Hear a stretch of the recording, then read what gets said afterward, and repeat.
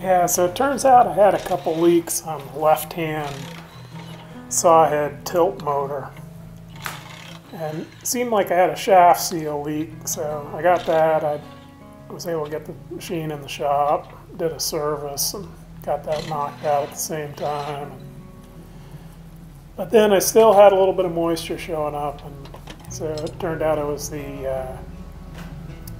the port cavity seal on the top of the motor itself. So yeah, I finished the unit up, and I had a day before the lowboy could get to me, so I did it in the field here. So I wanted to talk about doing it, and in particular about using an Airvac, which is something I put together. It's pretty simple, and it's a really great tool. Here I'm starting to use it.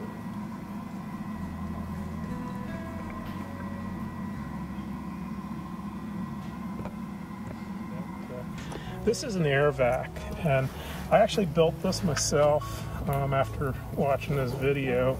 And this is the Kaizen foam, and that's what I'm going to do in my other boxes. So Airvac makes these, and it's basically a Venturi. I put a little regulator on it. This is the vent, this is the inlet, and this is the connection to your tank, so you can throw a vacuum on a tank in case you've got to pull a big valve or multiple hoses or whatnot. I've had these in the past, running off the vacuum in a truck, but you can pull oil, depending on where the location and how much oil, how big a hole you've opened up in the system. So I think this is going to work really well. This is a vacuum gauge, and it's set up to adapt into the top of the hydraulic tank on the Tigercat. So anyhow, again, that off-road wrench, he has this list of 5 tools that you should have, and this was one of them. And so yeah, I put it together, and pretty happy with it. So thanks again to him. You guys should check out his channel. He's got some good tips. Yeah, so I pulled the vent off, and put a little Teflon tape onto the tank adapter here. Screwed that down into that port, snug it up a little bit.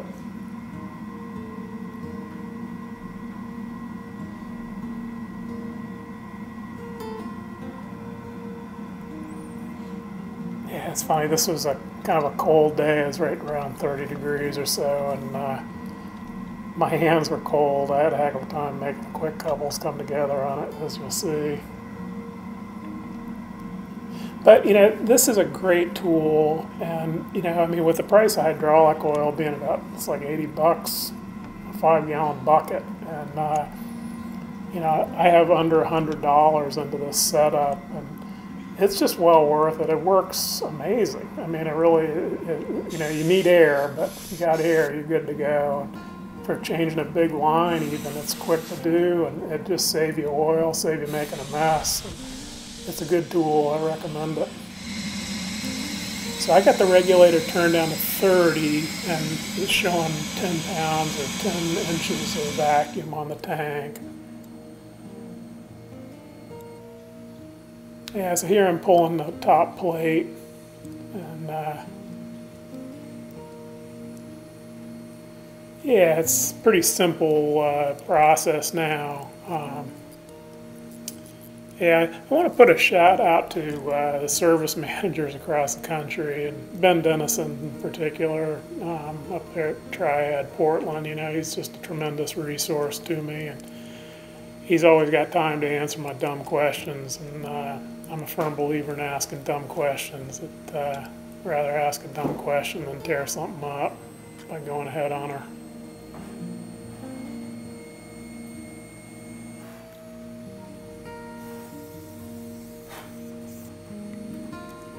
Yeah, so you'll see when I the bolts out. That this vacuum, that's on the system right now is actually holding that plate. There's a little bit of a suction on that plate itself, and it just points out, what a good job this does, And oftentimes on a project like this, removing your hydraulic lines to cap them and plug them can be, the worst part of the project. These number 12s there, they're ORS, they're hard lines into 90s, and it's a difficult fitting. It's okay if you're going to pull a motor, but to just do it in place is pretty difficult. Yeah, so right there you can see that suction.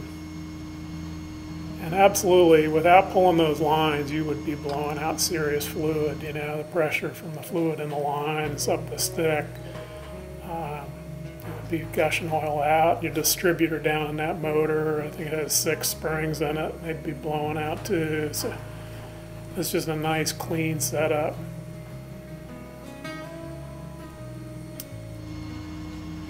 Yeah, another thing I just have to say again, how impressed I am with Tigercat engineering, the shaft seal on the bottom of the motor, the output shaft seal. You did have to pull the motor, but it was well set up, it came out easily. And then the actual seal itself, there's a seal plate retainer, you just pull, I think it was 8 bolts, and it came out. You had a seal and a backup ring, and then an O-ring seal for the plate itself. Very well thought out, easy to replace. And this is a poke lane motor, but it's a Tigercat gearbox down below. This is well thought out too, easy to get at, easy to replace, relatively low cost too, although you did have to buy a complete seal kit to do it.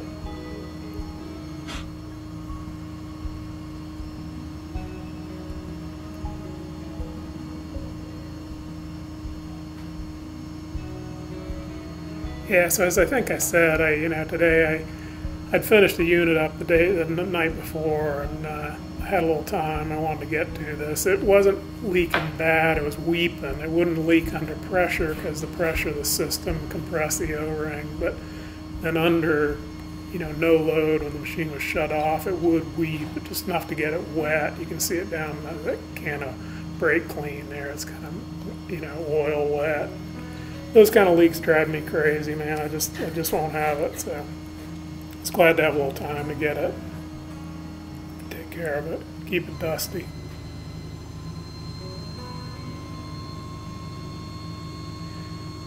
So on this, the lifting bracket, those 2 bolts there are 10.9 grade, and then they're 10 millimeters, and the other 6 are the 8.8 grade.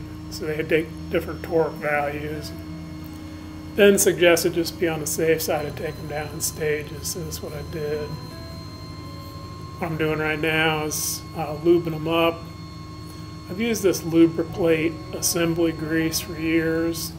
It used to come in that really cool black and silver can, tin can, but it's in a tube now, but it's still the same grease. It's good stuff for an application like this. So I think I took them down to I snugged them in by hand, and then took them to 22, and then second stage I took them down to their final torque value. That's another thing that's a really, I use a lot. I've got a lot of torque wrenches. I use them. It just makes bolts stay tight, and you don't have to worry about breaking them. And yeah, it's a useful tool. Those torque tables are there for a reason, and it really saves a lot of aggravation if I've found that if I use it.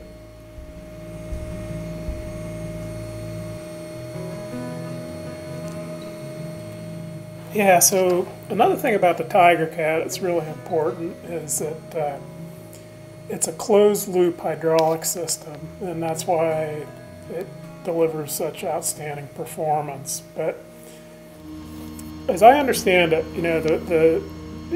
basically in a closed-loop system, your oil is flowing from your pump to your function, in this case the motor, and then that that oil returns not back to tank, but back to the pump. I'm not positive I'm correct on that, but that's how I understand it.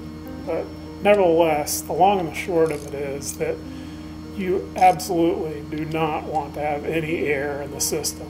And so you're not going to see it because I ran out of card on my GoPro, but when I'm done with this, I'll disconnect the Airvac and then pressurize a hydraulic tank to 2.5 pounds. And then on this motor, I'll crack that test port that's right there in between the two ports. And then on the other two motors on the right-hand side, I'll crack the case drains on those and bleed out. The pressure in the tank will bleed out any air in the system, and then you're good to go. Well worth the troubles, you know, on this repair, somewhat major, but even a hydraulic line, it's just important. I mean, you know, any kind of pump trouble on this machine is, we're not talking about pocket change. So yeah, so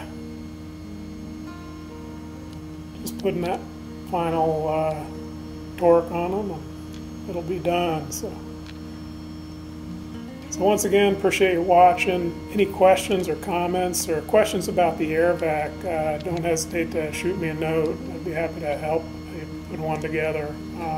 It's a hell of a tool, and I highly recommend that you get a hold of one and use it, because it's really useful, time saver, makes the job go easy. So thanks for watching.